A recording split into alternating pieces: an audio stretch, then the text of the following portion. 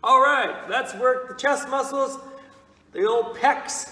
Really important to work the chest. Keep in mind, your shoulder muscles will also be involved when you're doing the chest exercises. Again, we're going to start with dumbbells for this one. You can do this on a bench or flat on the floor. Bring yourself down. I like to keep my knees bent just to flatten out my back. It's entirely up to you, but I recommend it. We're going to start with the dumbbell flies. So bend the elbows just a little bit and then let them fall. And then it's like you're hugging a bear, hugging a tree as you come back up. Just like that. Come out, squeeze it up and together.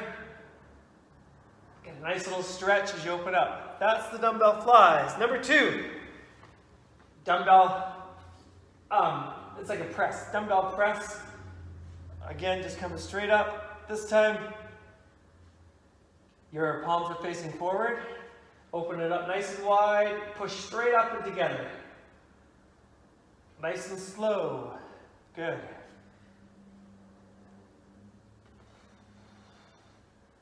Excellent. Okay. Number 3, you're going to take one dumbbell, hold it, and let it come behind you. Keep the arms straight.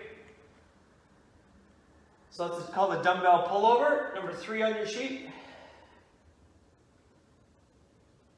All the way down.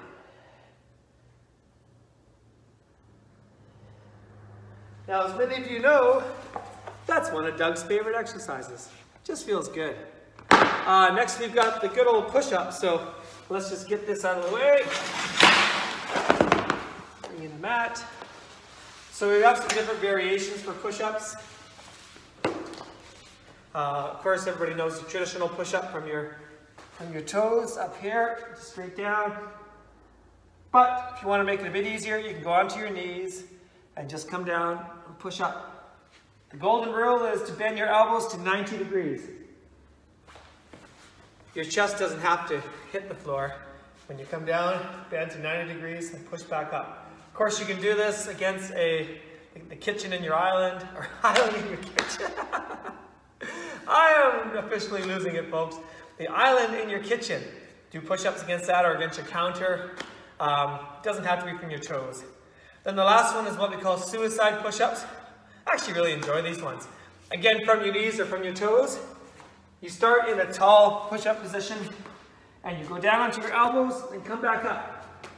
1, 2, 3, 4. 1, 2. Get into a nice little rhythm. That's always fun. And that's chest. So we had flies on your back, dumbbell press on your back.